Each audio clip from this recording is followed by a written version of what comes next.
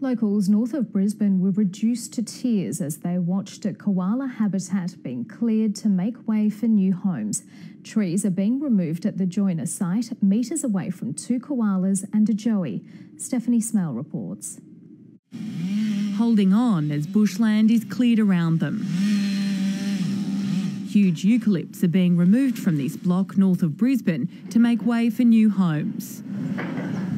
As the site is cleared, two koalas, one with a joey, perch in a protected corridor of trees that will now sit between two housing developments. It's driven local golfer Keith Buckley to tears.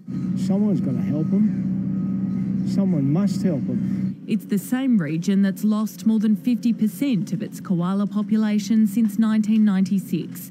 Scientists say habitat destruction is one of the biggest threats. I'm not against someone building a home on a block of land in Brisbane. I think that's a wonderful aspiration to have. But, you know, what about the koala?